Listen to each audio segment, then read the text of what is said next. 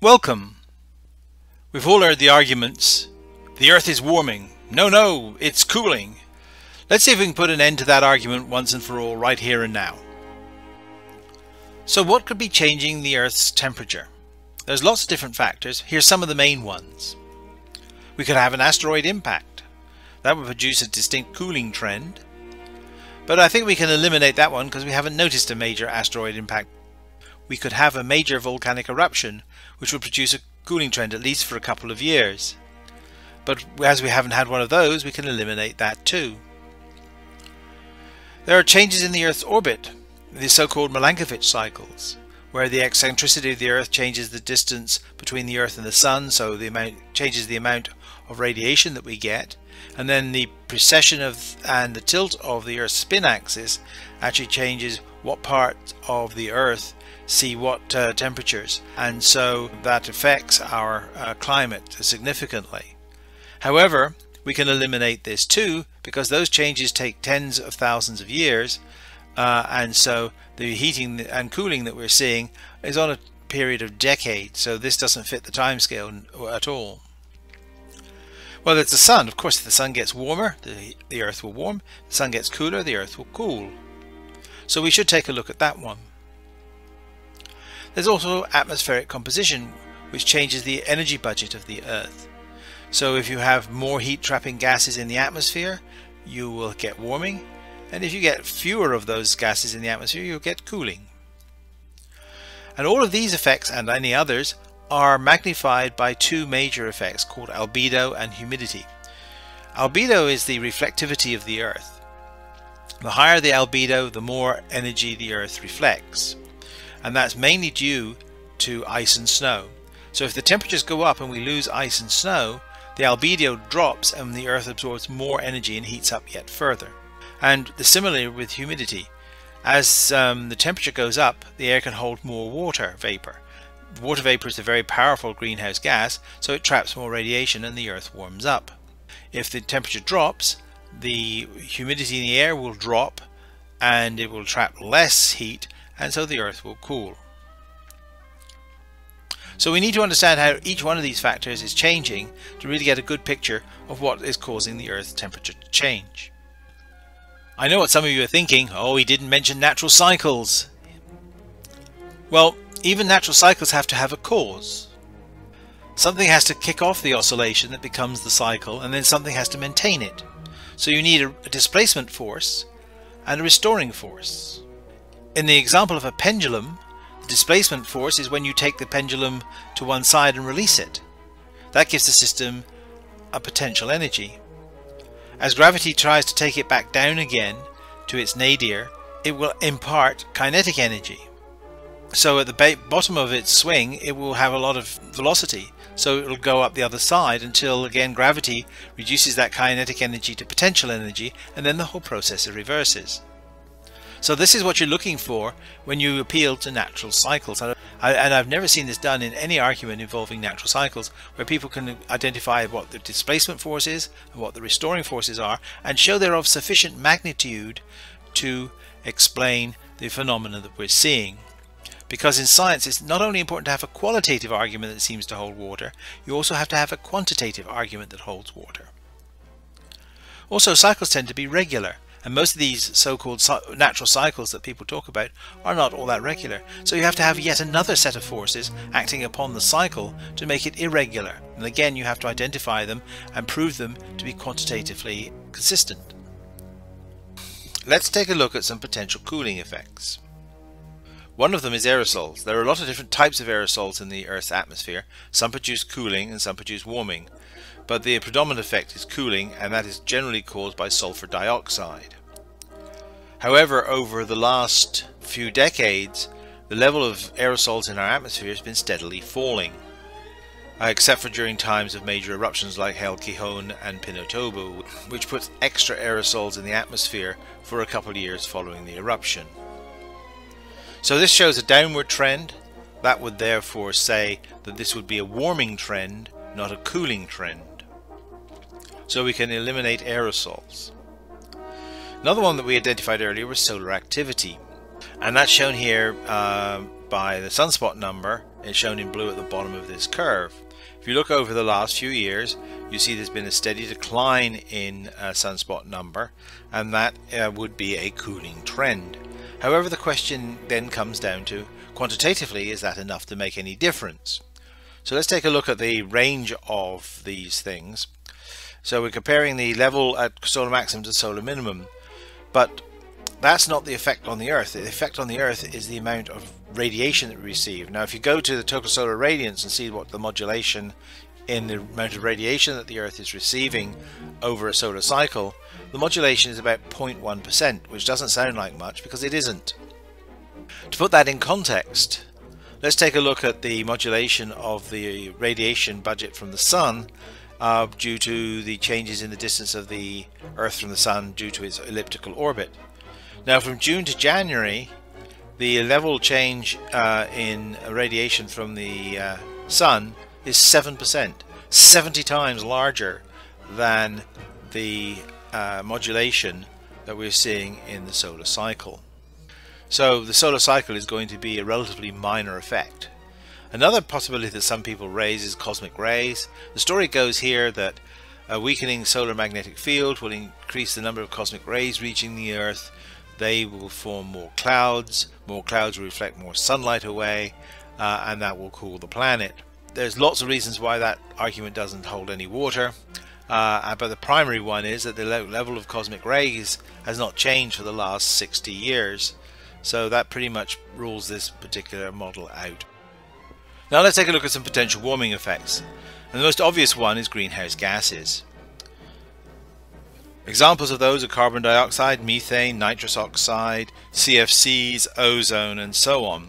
And one thing you will note is that for the last couple of hundred years, they've been increasing quite rapidly ever since the beginning of the Industrial Revolution. Before that, they were relatively stable. An effect that we mentioned earlier is albedo. Now, if albedo is increasing, then we would expect cooling, and if albedo is decreasing, we would expect warming. Unfortunately, there isn't a great deal of albedo data, but what we have from Ceres and Modus really shows very little change in the albedo over this 5-year period. So that would seem to rule out that the albedo is changing very greatly at the moment. Specific humidity is a different case. We have records of that going back to 1950, and you can see that over that time period there's been a general upward trend in specific humidity, and the only way that can happen is if there's warming already and the specific humidity is amplifying that warming. One of the things that annoys me more than anything is probably weather anecdotes, that people use their local weather conditions to dismiss global warming. Local weather is not necessarily an indicator of global climate.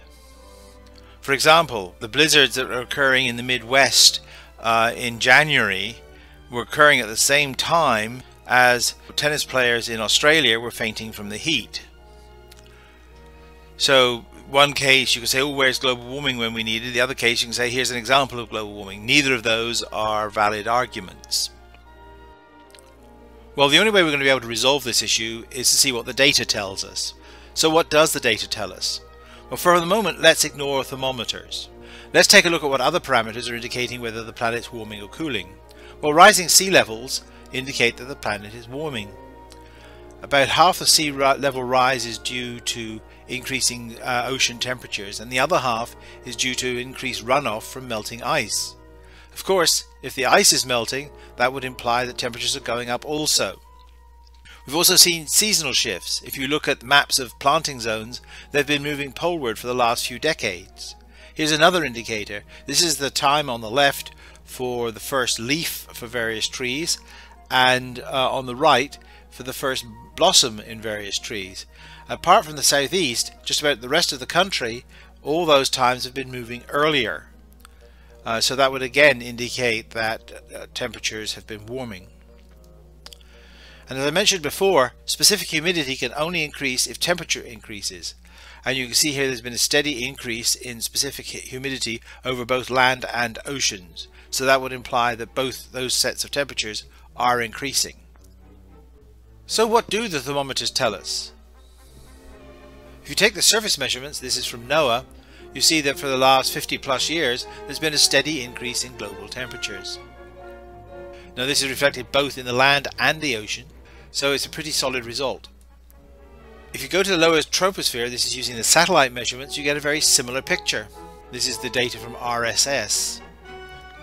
And again, you see a steady rise in global temperatures. Next we'll take a look at the mid-troposphere.